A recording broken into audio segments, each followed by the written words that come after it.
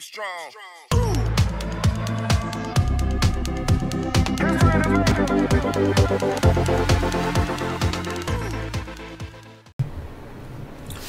Hey guys, welcome to my second video. If you didn't happen to catch the first one, it was a prelude to the bridged ACL repair surgery that I had a month ago.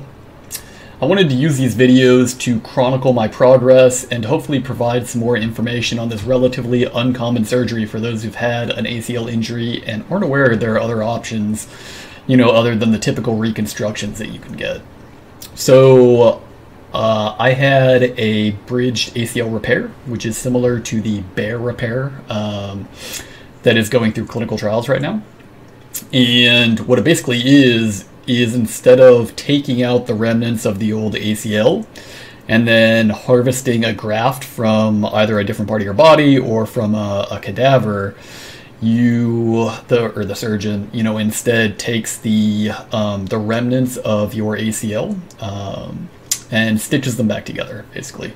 That's why it's called bridged, because there's usually some kind of like bridge or scaffold that's used to attach the pieces so that a clot can form around it. And that's really why most ACLs don't repair themselves without surgery. It's because, due to the mechanics of the knee and all of the movement and the lack of vascularity, it's difficult for a clot to form around the remnants of the ACL, and therefore difficult for like all of the healing factors and everything to clot around it and to really repair that tissue. And so they put a scaffold around it. In my case, they used a polyethylene scaffold, but a number of different surgeons around the country, and I guess around the world now, actually use different things, including Kevlar. There's what the Bear trial's using, which is a biodegradable mesh made from bovine collagen, and a couple other ones. But really, why I want to make these videos and kind of get this out there is that these repair surgeries have a lot of benefits over the traditional ACL surgery. And what I mean by that is the traditional ACL surgery is very good for getting you a strong ACL quickly, but at a cost. And that cost is they have to drill into your bone, both your tibia and your fibula, to anchor the new ACL. And then, because they can't quite insert it perfectly at the same angle as the original ACL, there's always going to be a little bit of friction. Basically, your knee just doesn't sit or move exactly the same, even if the insertion angle is half a degree off, over 10, 15, 20 years, it's going to cause a lot of friction. It's going to wear down the meniscus. It's going to wear down the, the surface of, the two bones in your knee. And it's going to lead to osteoarthritis. And that's why the majority of people who get a typical reconstruction have osteoarthritis. It's because that insertion angle is just a little bit off. And really, the better surgeon you get, the closer the insertion angle you tend to end up with. And so the rates of osteoarthritis decrease, or the time scale for when you develop it will lengthen. But with the repair surgery, you're actually taking the native ACL and you're stitching it back together and anchoring it there. And so the insertion angle is the same. And so the people who've gotten the surgery, who've had it done successfully, have much lower rates of osteoarthritis, being in the 20 to 30 percentile range. Whereas with a reconstruction, you're looking at maybe 70+% at the 10-year mark. And I got the surgery at 34. I really don't want to have to start looking at knee replacement at 44, right? Knee replacement is a huge deal. I don't know if you guys have ever seen the surgeries of knee replacements, but it's gross. They take out saws, they chop parts of your bone off, and they replace it with metal. So totally wanted to avoid that. So that's why I went with the repair. I wanted to have the highest quality of life and not the quickest return to sport. And so, I did this. We took it a little easier with the early phases of PT. Right now, I'm at the 3-month mark, and things are going great. Both the surgeon and my physical therapist have tested it multiple times. They've done all of the typical ligament testing, Lockman test and pivot shift test and all of that, and everything's great. Everything has a firm endpoint, and it's looking really good.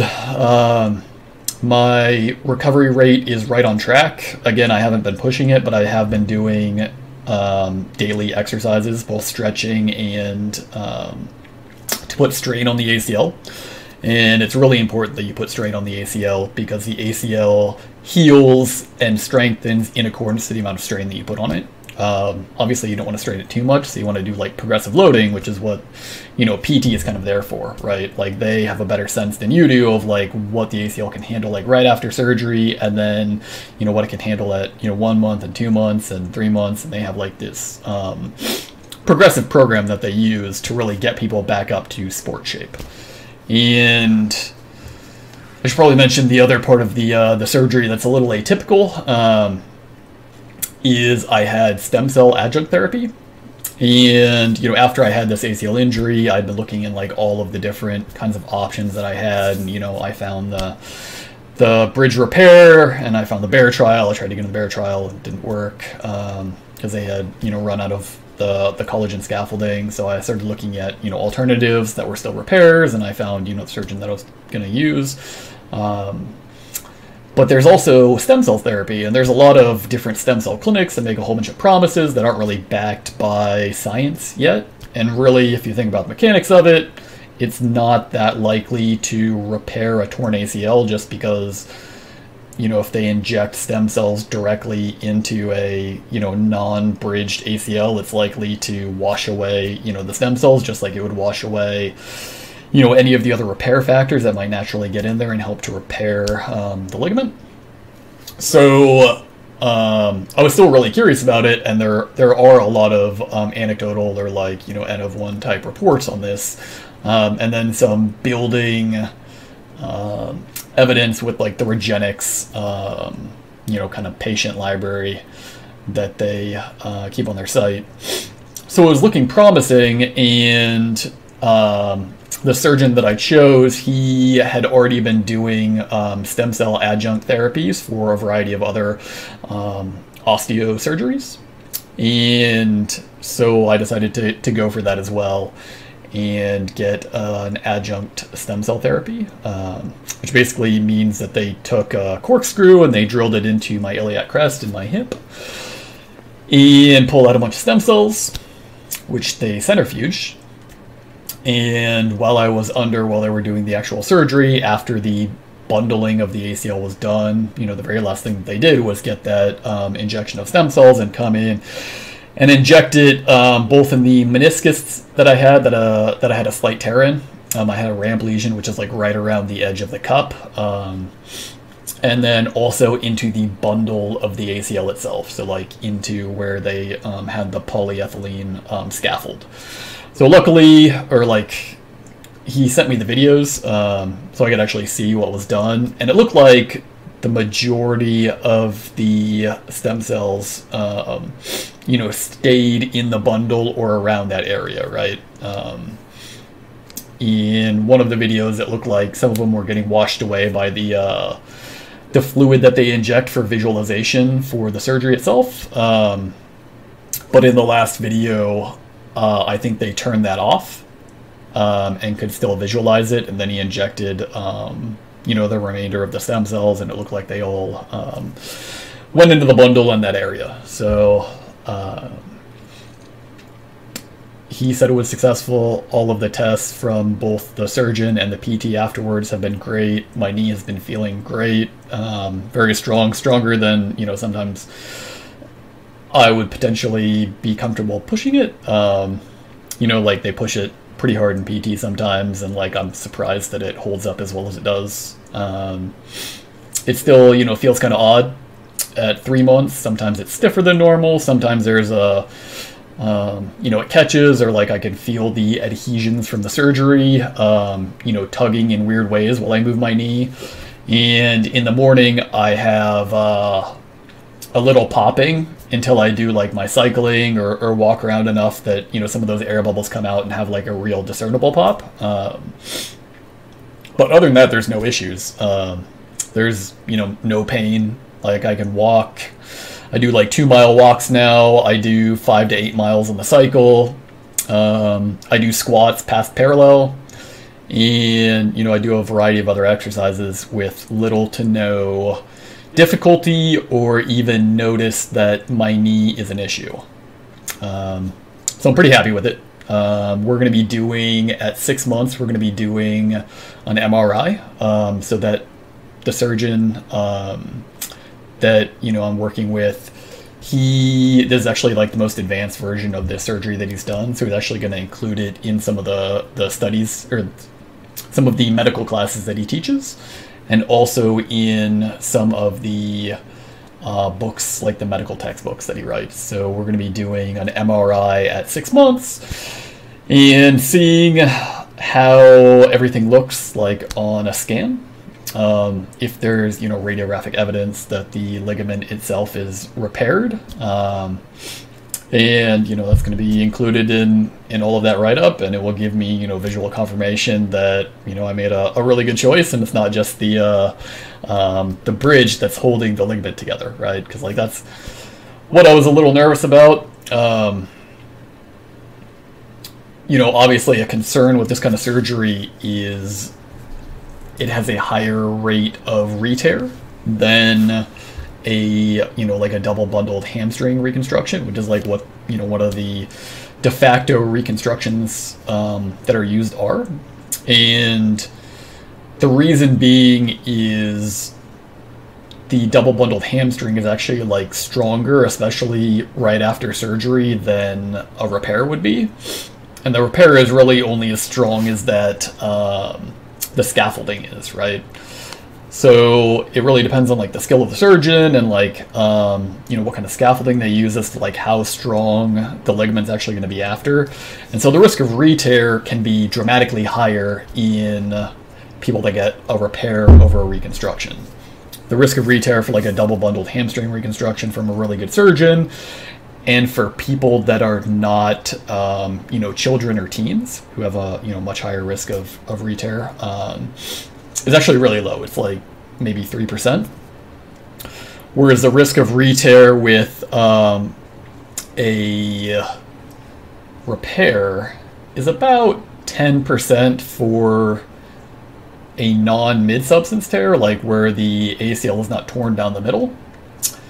And for people with a mid-substance tear like myself, whose ACL is torn down the middle, the risk of re-tear is between like 10 and 40%.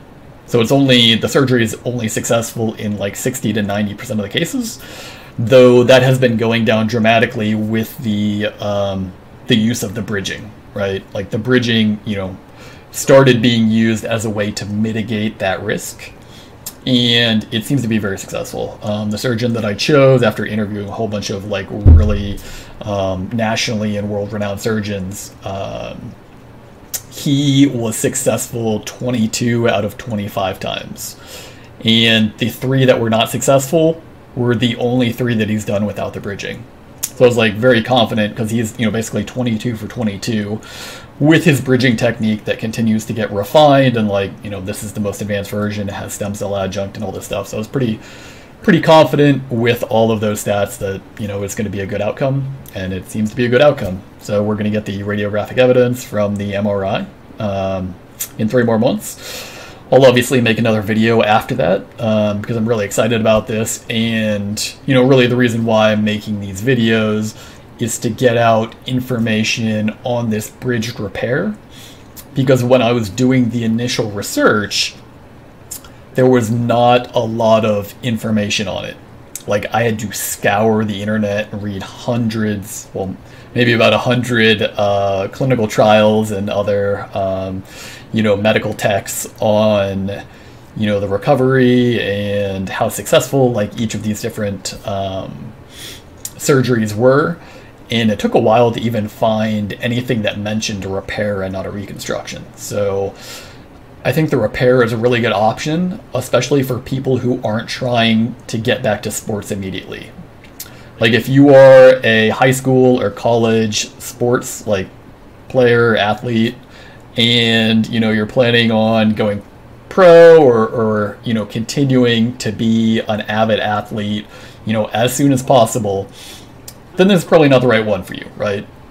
You are going to burn bright, and, osteoarthritis in 10 to 15 years might not scare you, because that might be the end of your professional career. And so, you really want to make the most of your professional career.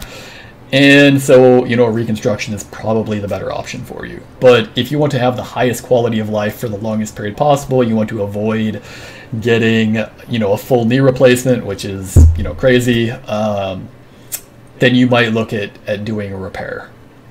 Like, especially if you're a little older, like you're in your 30s, you're in your 40s, the rates of success are much higher. Basically, every decade to 2 decades beyond your teenage years that you are, cuts the risk of re-tear in half. And that's because, older people have better connection to their body, they're less impetuous, they don't have as many, high energy activities that they do, and so the risk of re-tear is like much lower. So there's a lot of factors in thinking about, what you should do, repair, reconstruction, whatever. Definitely work with your surgeon. As I believe and act myself, like, you are always going to be your best advocate. That's something that I firmly believe and would strongly suggest to anyone that asks, is that if you don't take your health seriously enough to, like, do the research, like, I mean, there's always going to be things that can happen. Your surgeon is just a person, right? The doctors that you see are just people. They have their own stuff going on. They're professionals, and, so they're going to give you advice, but they might not fully understand, the whole picture about your life, right? So it's always best for you to take responsibility for it, even if it's really difficult, even if you have to put in the time, and your time is hard to come by, to look into what your options are before you go and talk to a surgeon, before you go and talk to, your osteo, whatever.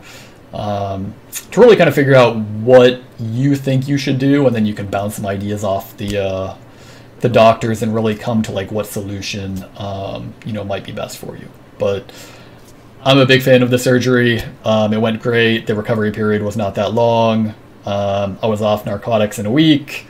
And as I said, like, every test has been great. I'm right in line, like, even intentionally holding back in PT for the first month and a half, like, I'm still, above average in terms of recovery time. So I think it's going great. If you have an injury like this, any kind of injury, definitely take responsibility, do some research yourself before going to talk to a doctor. And yeah, thanks for listening, guys. That's it for today. If you have any questions or comments, about the surgery, you want to know anything about it, anything about, like, the patient experience, or, like, the surgery itself, or, anything more about reconstructions or repairs, definitely hit me up. Leave a comment below, and thanks for watching.